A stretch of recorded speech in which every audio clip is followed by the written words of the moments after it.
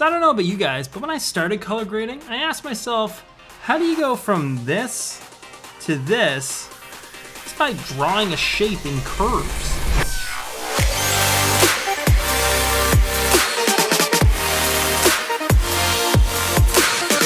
Hey folks, Nathan here. So today we're talking about curves and how you can use them in your color grading process to maybe speed things up, do things a little bit faster, and get a better understanding of how that can work within your current workflow to do the projects that you want to do. So if you didn't know, I put out 2 tutorials a week every Monday and Thursday. So if you want more of that, get subscribed for lots more Resolve tutorials. Anyway, let's get into it. So here we are in Davinci Resolve 16, and everything I'm gonna show today can be done in the free version of Resolve. So we have our clip here all ready to go, but before we do that, I'm gonna show you how the curves work just to start things off. So we're gonna go into our generators and grab grayscale and just toss that on the end here.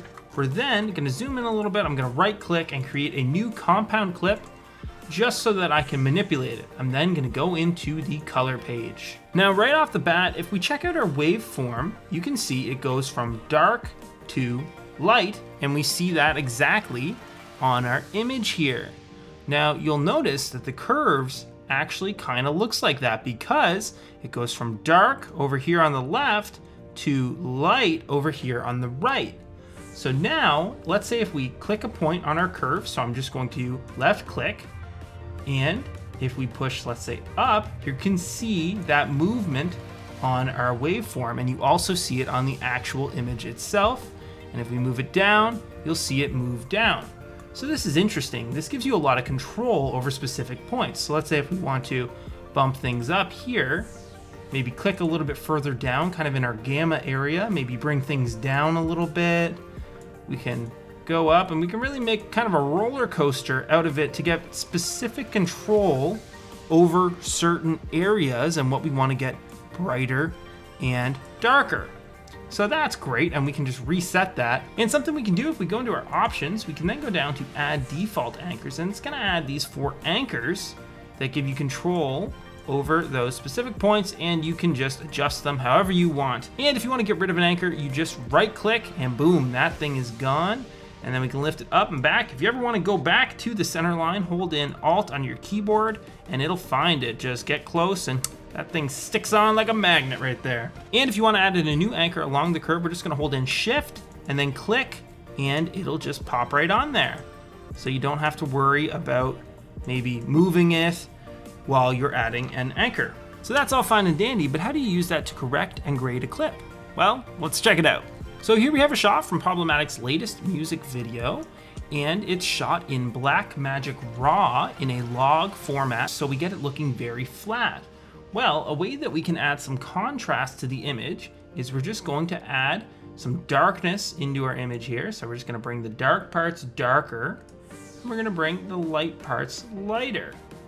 Cool, so you can get some nice roll off if you want, you know, if we want to bump this up a little bit. And we can also go in and make adjustments in kind of our gamma area if we want it a little bit brighter or a little bit darker. Now, just looking at the image like this, I already have a feeling that it's not balanced, but if we're going to add some saturation in, we can see that it clearly has a green kind of overcast, and you can also see that in the waveform here as green is quite dominant. Now we do have green trees around them and everything, but it still seems quite green dominant. So what we can do is we can actually isolate our channels within curves. So we have everything linked up here, but if I just click that off, now we can select each individual channel. So now we're gonna go into our green channel, and what we can do is we can just bring it down a scooch.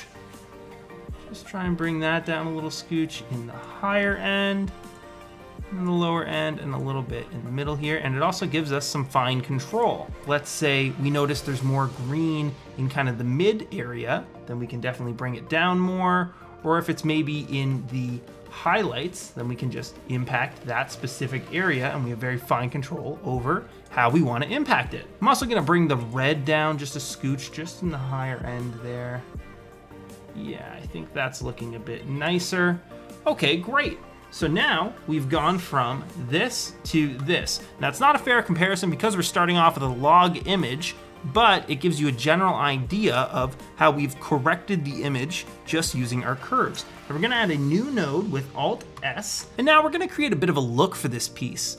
And what we're gonna do is we're gonna stay within our curves, and let's do what's called a cross process. So what I wanna do is I'm gonna go with a specific channel. Let's go with my red channel.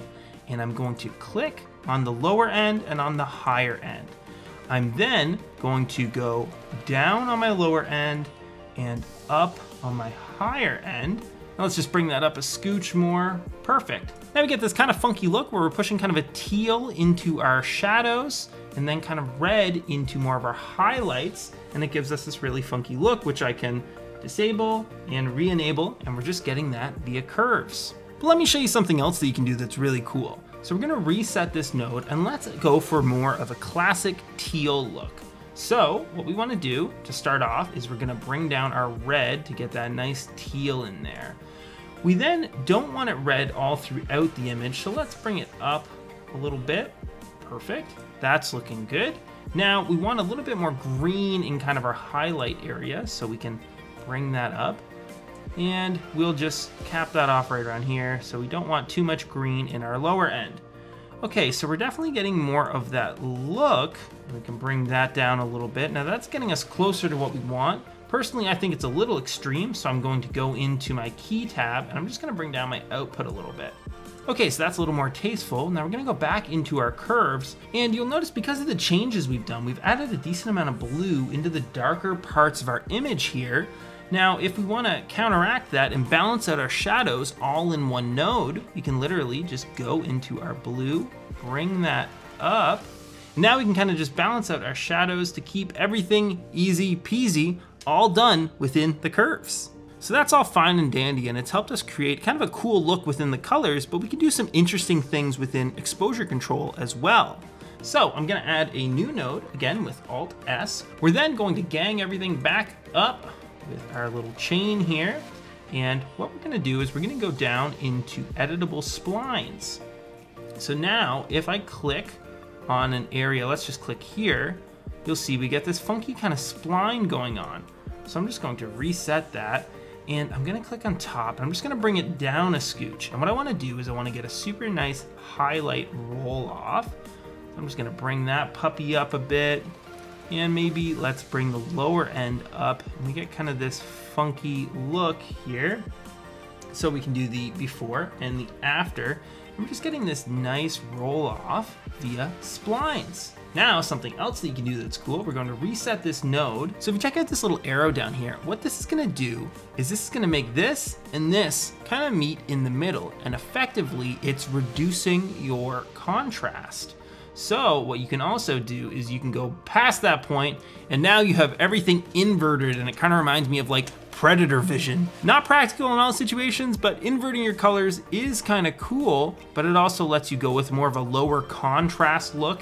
And then let's say you want to do your editable splines, and then you can bring that highlight roll off up, and it gives you kind of a funky look with a lower contrast, which can be really cool if you want to try and emulate a film look or something with that kind of low contrast, like a Super 8 vibe. It can be really fun for that. So now something else you can do, if we go back to where we kind of created the most of our look with this funky teal look, we can bring down the intensity. Now, if we have everything ganged together, they're all gonna move at once. But if we click this little chain here again, we can kind of, let's say we want to adjust the changes that we made in the red channel. Can bring that down, and we can boost up the red if we go all the way to the end here. But let's say maybe we adjusted the red a little bit too much and we just want some fine control. We can bring that down a little bit just to have a little less of that red in there. And you can also get into your soft clip control. So I'm just going to delete this node on the end here, and let's pop over here. We're gonna regang everything. And I'm just gonna go over this super quickly because it can get fairly in depth, but we can basically, let's say we have these clipped parts of our image over here in the tree. We can bring our high soft up, and you see we start to bring that down and just get that nice roll off in that area. So it's not quite as sharp in that area up here, and you can see that as I go over with the qualifier. You see that over there on the waveforms there. So as we disable and re-enable, you can see that we're just bringing everything down a little bit and making it a little more uniform. Now you can kind of get carried away with this and you can bring everything way down if you want. So you see the before and the after. You can definitely see a difference and more of a uniformity there. And you can do similar things with the low end of everything. Let's say we want to bring our low soft up, we can do that, and you can see the before and the after, and you kind of get more of that faded kind of black look. So anyway, folks, I hope that helps you understand how to use curves a little bit better and some of the creative things that you can do with them. Now, I'm not saying curves are better than any other exposure control in Resolve. It's just good to know how each one works so that you can, get them all working together and find a workflow that gets the job done for you. Anyway, if you like this video, be sure to hit that button and maybe even get subscribed for lots more videos like this. And well, if you didn't like the video, let me know. It's good to know either way. Anyway, folks, have yourself a good one. Okay, bye.